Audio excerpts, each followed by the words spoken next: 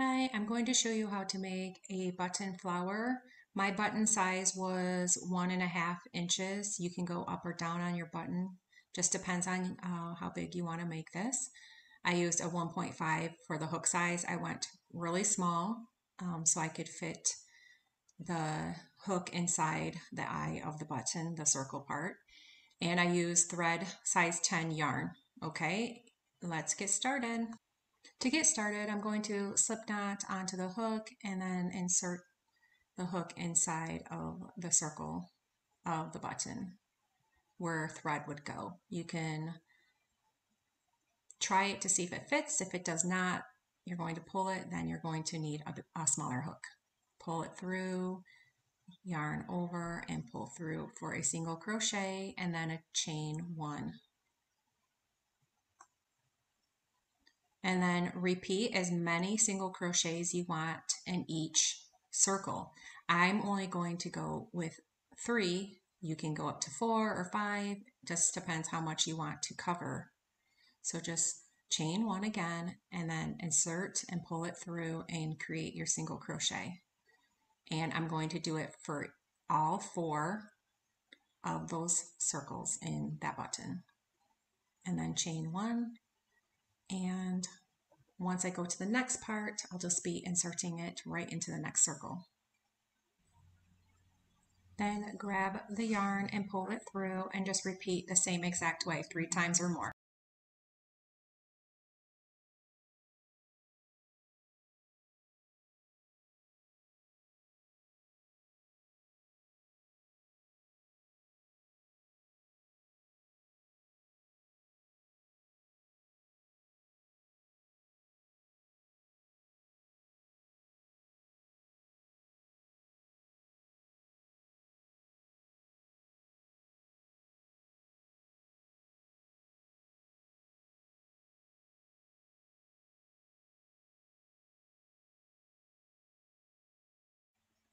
Okay, at the very end, I'm just going to slip stitch in the beginning stitch. And like I said, you can do up to 3, 4, 5 different stitches in each hole, just depending on how much you want to cover of the button.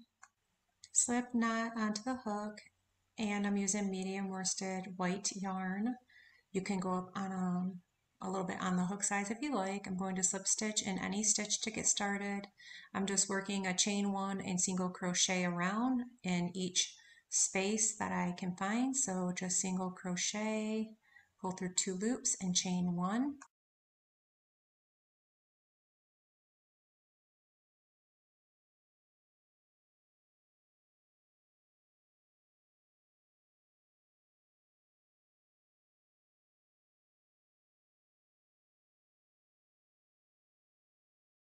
Going to slip stitch in the beginning stitch, and then I'm going to start working the petal for the flower. Chain 1 and then slip stitch in the beginning stitch to finish the round. Yours may be less or more, just depending on how many stitches you did. Then slip stitch into a stitch to get started on the petal. So I'm going to start with a chain 2.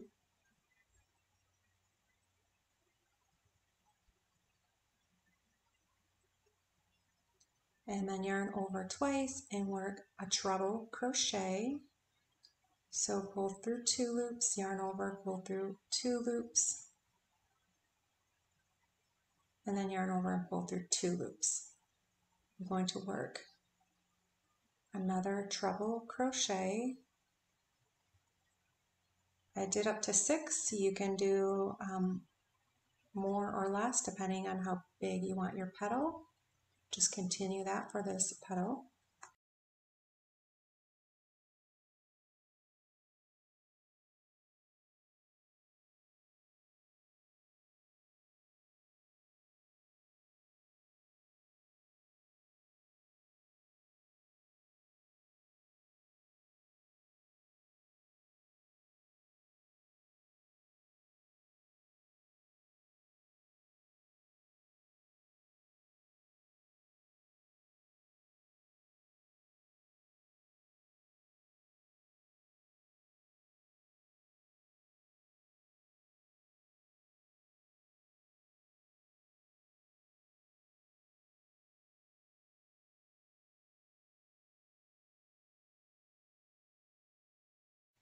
Okay, I'm going to chain 2 and slip stitch in the same stitches as the treble crochet, and one petal now is complete.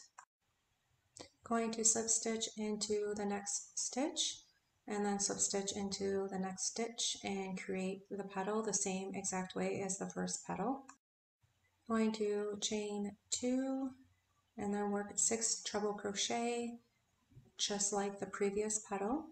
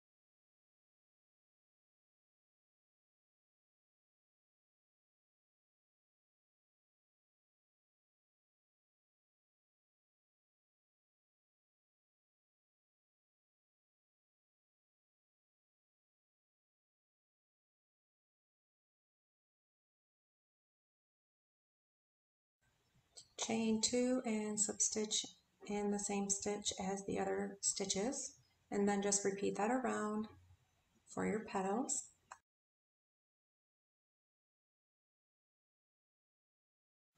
Okay, once you're done with your last petal, slip stitch to complete, and then pull through and weave in all of your ends.